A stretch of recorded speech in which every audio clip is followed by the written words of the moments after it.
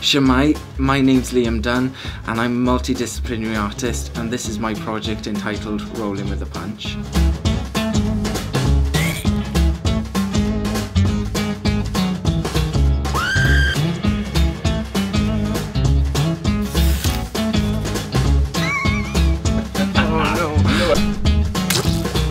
The first time for me that was pivotal in my development as an artist was when I went to see the Banksy's exhibition Exit Through the Gift Shop in Bristol, and that really was the start, a pivotal moment of me going, I want to be an artist. I studied at the Glasgow School of Art and the University of West of England, Spike Island. Within my own practice, I use a lot of hirameki, which is the Japanese translation of flash of inspiration, which uses a lot of pareidolia. So you make a mark and whatever you see in that mark you bring out.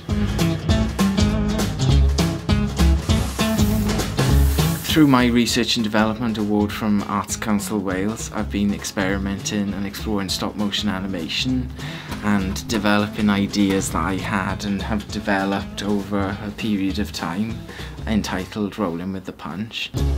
I was on a residency in Hospital Field Arbroath, Scotland. The house used to be a monastery but also belonged to the Fraser family, and within their library that's when I came across the Punch magazines. Punch magazines were the private eye of the day during the Victorian and Edwardian times from 1841 to 1992, which was the last edition. Punch invented the term cartoon, humorous illustration. The illustrations that were within the Punch magazines were like, you know, political commentary of the day. It was popular in the British colonies at the time, and it would be very politically incorrect if published in today's age. Very anti-Irish, anti-Catholic, anti a lot of things. Very rule Britannia and Britannia rules the world. I wanted to explore Punch magazine because I'd love to produce a modern day Republican version that's very anti-Punch.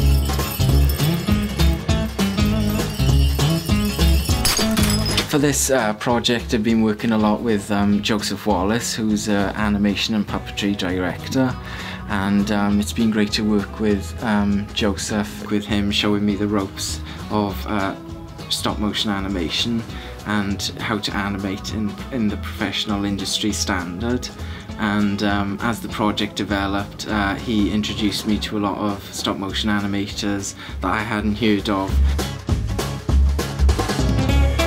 I hope that the work will open people's eyes to our country's history, and also, you know, to never lose sight of history and politics and what's happening within the political atmosphere, but also to introduce people to stop motion animation, to also introduce people to illustrations and, you know, painting and drawing, and how they can all be combined to produce multi-art platform pieces of art.